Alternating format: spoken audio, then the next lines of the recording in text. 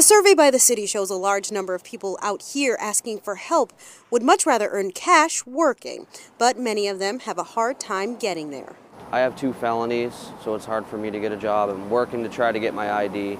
That's just one of the reasons people find themselves panhandling. They are facing the obstacles of a very high rate of physical disability, of mental health issues, and of substance abuse issues, and so that's just, they're stuck. So the city is making it easier for people to earn money, setting them up with jobs for the day in town.